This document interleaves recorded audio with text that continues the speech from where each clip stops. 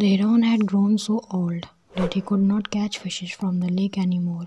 He became lean and weak with every passing day due to lack of food. Unable to bear the hunger anymore, he hit upon a plan. As planned, he sat at the edge of the lake for everybody to see and began crying. On seeing this, a crab took pity on him and went near. Uncle, what is the matter? Why are you crying instead of catching fishes? Continuing to pretend, the heron replied, my child, I would not touch any fish anymore. I have decided to renounce all worldly matters and vowed to undertake a fast unto death. The crab asked, if you have indeed renounced worldly matters, why is it that you cry? The heron explained, my child, I have been in this lake from my birth. I have grown here, and it now that I have grown so old that I hear that this lake will dry up as there will be no rains for the next 12 years. The crab was surprised to hear this. Uncle, please tell me if it is true. Please tell me where you have heard such thing. The heron replied, I have heard the news from a wise astrologer that there will be no rains for the next 12 years. You see, there is already not much water in the lake, and very soon, due to lack of rains, the lake will dry up completely very soon. The crab was taken aback by the news of what is to befall on them, and went to tell this to the other water creatures. On hearing this piece of news, everybody started to panic.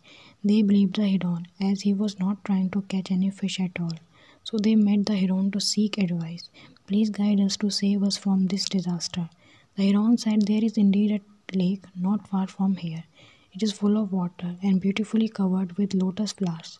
There is so much water in the lake that it would not dry even if it did not rain for 4 years. I can take you there if you can ride on my back. He had already gained their confidence, so they gathered around him and requested to carry them one at a time to the other lake and save them. The wicked heron had succeeded in his plan. Every day he would carry one of them on his back, pretending to take them to the other lake. After flying a little away from the lake, he would smash them against a rock and eat them up. He would then return after some time to the lake and relate false messages how they are happy in the other lake. This happened for many days. When the crab said to the heron, Uncle, you take others to the lake, but it is me who is your first friend. Please take me to another lake to save my life. The heron was happy to hear this. He thought to himself, having a fish every day has become monotonous. It is good that I will get to eat a crab today for a change. Having thus decided, the heron started carrying the crab to the same rock. The crab looked down from the above and saw the heap of bones and skeleton at once. The crab understood what the heron was up to. He remained calm and said to the heron, Uncle, the lake seems far and I am quite heavy. You must be getting tired. Let us stop for some rest. The heron was confident that there was no way the crab can escape from him in the sky. The heron replied, there is no lake for real.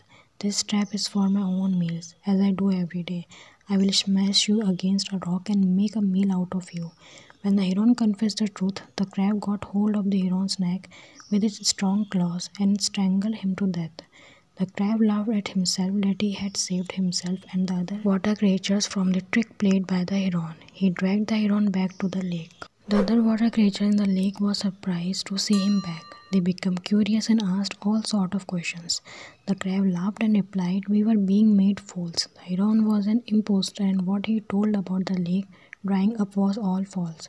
He was taking one of us every day for his meal in a rock not far from here.